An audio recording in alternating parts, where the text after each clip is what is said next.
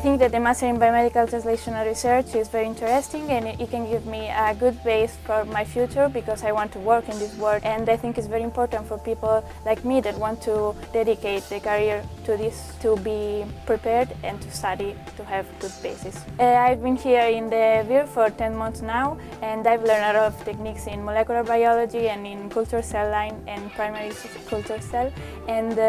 I'm pretty happy with the people here. They teach me very well, and now I'm almost independent and I can think about my own experiments. I started here doing my practices for the career a year ago,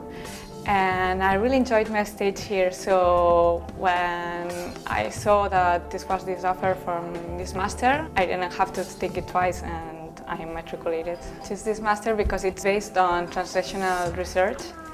and the idea of having a close relation between clinicians and what's the day-to-day life in hospital, and how we researchers can really improve the quality of life and treatments of patients in the hospital, because clinicians give us